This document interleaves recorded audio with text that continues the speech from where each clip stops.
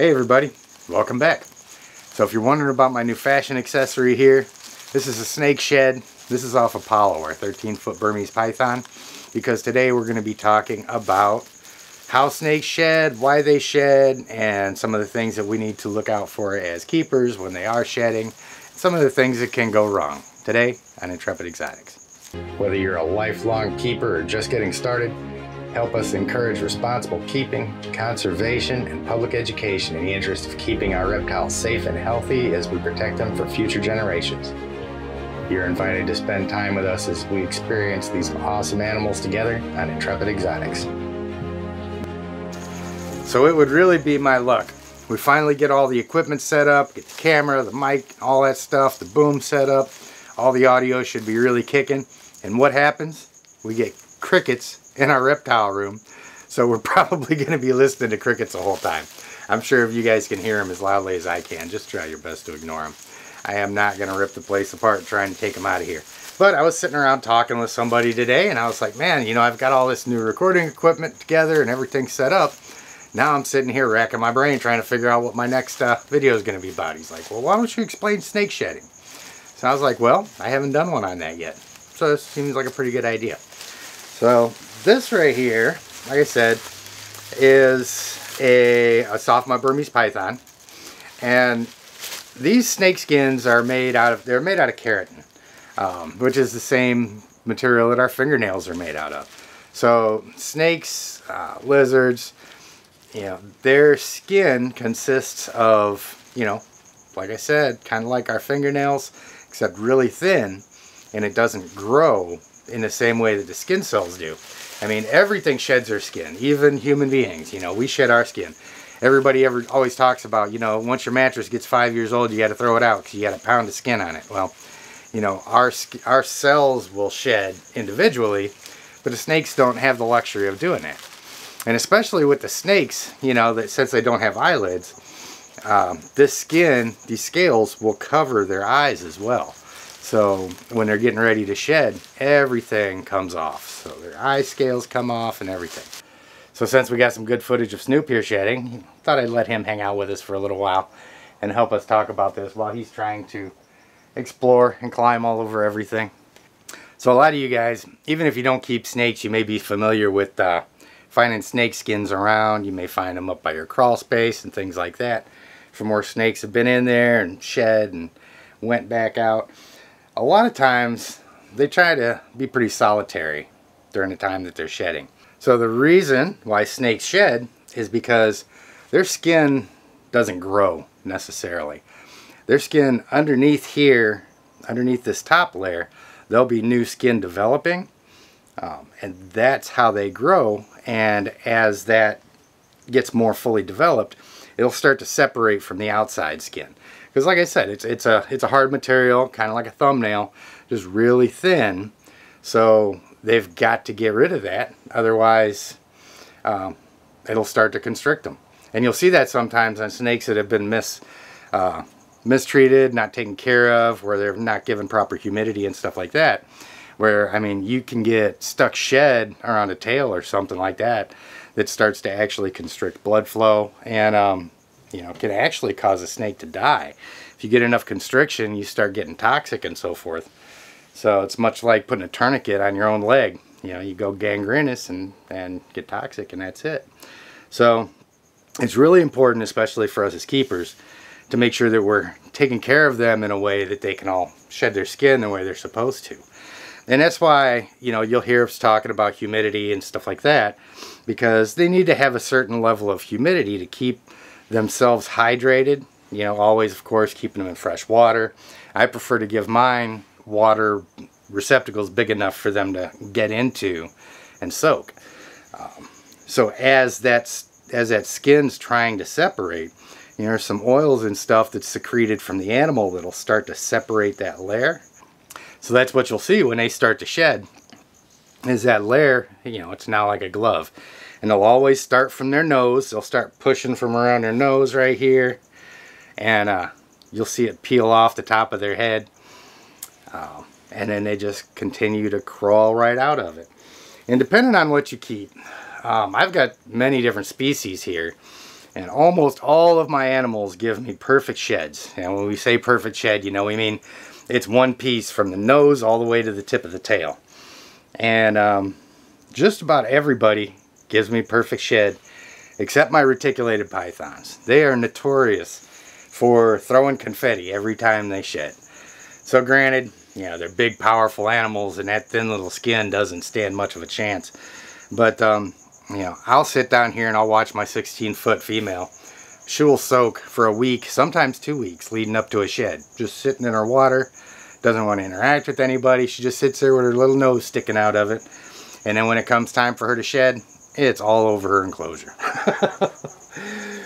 But then again, you know, my corn snakes, the hognose, the ball pythons, my boa upstairs is really good about giving me really perfect sheds all the time.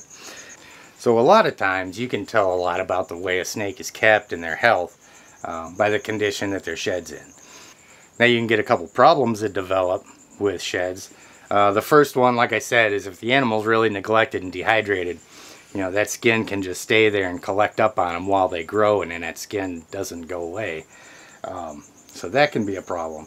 And you can also have some problems with stuck eye caps. You know, where that scale that forms over their eye doesn't release fully, so when they're pulling that skin up over their head, it may tear away and that eye cap may be stuck there. Needless to say, that's a problem. Typically with stuff like that, you know, you can take your animal, you can soak them really well, soak them in warm water for 30-60 minutes or something, and then most of the time those eye caps are attached to some other skin on their head and you can kind of pull it off. There's other times where you'll have to go in there with like a Q-tip and really just peel it back front to back in order to get those eye caps off. But that's why it's really important when you're looking at their sheds, and I do this on all of my snakes. First thing I look for is that little headpiece, and I look at it to make sure that both of the eye caps are on there. So that way I'm 100% certain none of them have any stuck scales on their eyes or anything like that. Because of course they don't have eyelids. That's the only way they have to protect their eyes, is those, you know, those scales. So we always want to check that stuff. And we've also got, you know, it's not just snakes that shed too. I've got a really cool foot off of my tegu. When she shed not too long ago, and you can see really clearly that whole thing came off just like a little boot. And it's not as common for lizards to, you know, come off with these one-piece sheds. It's almost impossible in a lot of cases. You know, you'll see leopard geckos come pretty close to it, but they'll actually eat their skin as it's coming off of them. You know, as they start to, as that skin starts to lift off of them, you'll always see them biting it off. They're reaching around back and trying to eat all of the skin off of their back. You won't see snakes do that, but you will see it, particularly in leopard geckos. And you guys, I hear Cresties done it. I've never seen mine do it before, but I've heard Cresties will do that as well. The larger lizards, like my monitor lizard back there, the Nile monitor, he's another one you're not going to get full sheds off of because he is continually having some kind of skin coming off of him. Every time I go back there and sit with him, he's got a new section that's shedding. And I know he's really well hydrated because he lives in his tub back there. He sleeps in there every night. In the mornings when I come down here, I'll see his little nose up over the tub. And you'll never see him outside of that thing in the night. He does not like sleeping outside of it. But, you know, it stands to reason because the water is a bit of a sense of security for them naturally. So he feels more secure just sleeping in his tub. But yeah, like I said, I mean, he's always got, get on in there, but he's always got skin peeling off of him one way, shape, or form.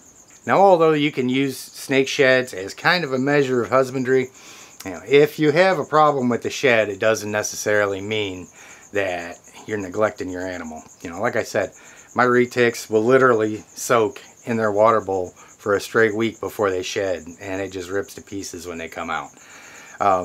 You'll see sometimes, you know, the stuck eye caps. I actually had somebody message me tonight asking me about it. And, yeah, just going to the same thing about soaking them and trying to get a hold of some of the skin around it, pulling them off. Otherwise, using the Q-tips and backing them off. There's a couple good videos out there. I'll see if I can find some. Maybe I haven't had a stuck eye cap on any of my snakes yet, but if I do, I'll record it and show you guys how we go about getting that stuff off of there. But I thought it was a really cool topic, something not too many people talk about, and I know the folks that don't keep snakes may not be familiar with the whole thing. Some people don't even realize that they shed their skin. But you know, even going back through mythology and all that stuff, the snakes were considered a symbol of renewal because they shed their skin. You know, and it's also helpful to them in the wild too, because snakes will collect parasites out there, may get ticks and things like that. And when they shed their skin, they'll shed those parasites right along with it. So, you know, one way evolution's kind of looking out for them, that little adaptation right there. Kind of helps keep them clean, and you'll notice it, you know, especially on your reticulated pythons and things like rainbow boas and stuff. You know, right after they shed, they're going to get that really bright iridescence coming off of them.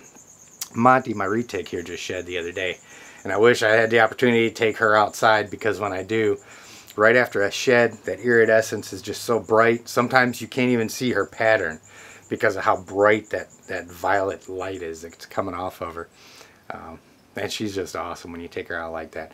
But if you guys have any questions, if there's anything that I missed, feel free, jump down in the comments, let me know. I'm sure there's probably something that I forgot to talk about.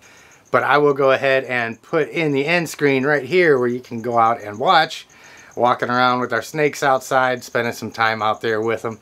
Now the camera never does justice to that iridescence. You know, maybe with this new camera, maybe this will pick it up a little bit better. I'm really hoping so, because it can be really, really impressive. So if you want to see some of these guys from this past summer outside, go ahead and check this video out. I'm going to put one up of us just hanging out outside with the snakes and letting them run around. And we will see you guys next time on Intrepid Exotics.